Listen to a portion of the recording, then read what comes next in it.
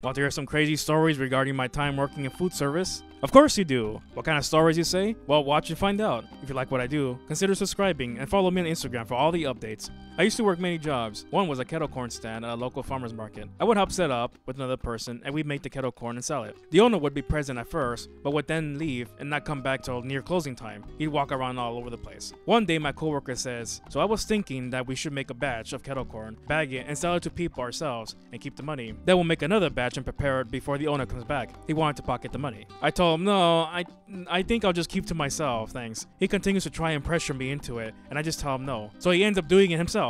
He makes the kettle corn, he bags it, and sells it. At first, I don't get involved because this was the only job I was able to get at the time. I didn't want to jeopardize it. I was dealing with a dysfunctional household, and I was trying to make money to get away from it. He, over the next few times, begins stepping it up and making more batches and goes to taking money out from the register. He said, I think I need $20, and just takes it out of the register and leaves. So one day I arrive and someone else is doing my job. I ask the owner, "Who is this?" And he just says my coworker brought him. So I work alongside these two other people for this day. The following time I go, and that guy's there again. I tell my boss, "I'm your employee, not that guy." And he said he doesn't need me today and to just go home. He only needs 2 guys, not 3. The following time I get a text saying he doesn't need me again and to not come into work. I realized that my coworker had convinced my boss to have that guy there do my job instead of me. His friend would work with my coworker on their scheme to steal money and sell kettle corn and pocket the money. I told my boss what they had been doing, and that they had been taking money while he was gone and making batches of kettle corn and selling it without him knowing. So you know what happens next? Then he gets mad at me, and he tells me that I had been stealing money from him.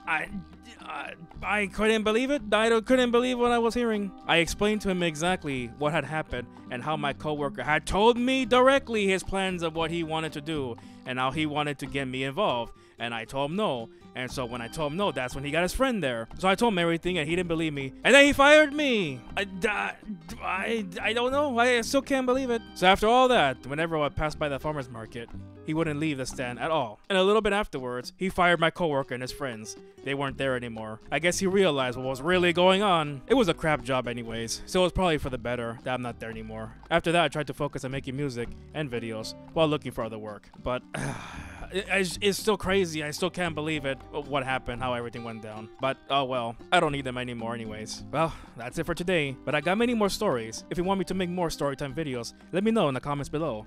I'm curious to know what you think. Thanks for watching, and I'll see you at the next video. Take care.